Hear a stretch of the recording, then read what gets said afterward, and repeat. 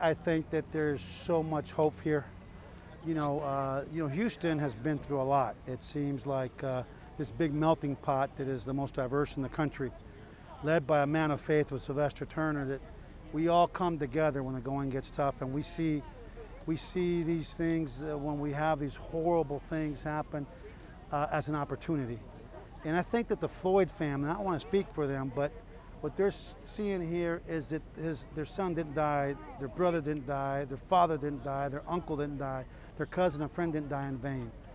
This is a watershed moment, and we're proud of the Houston Police Department to be part of it and to be here to keep everyone safe, lift up the family. But this is a hopeful crowd that you see out here, and we should all celebrate that.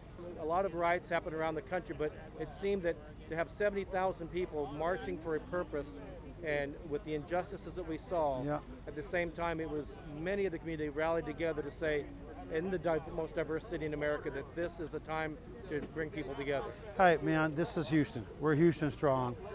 We know that a community that perseveres is a community that triumphs.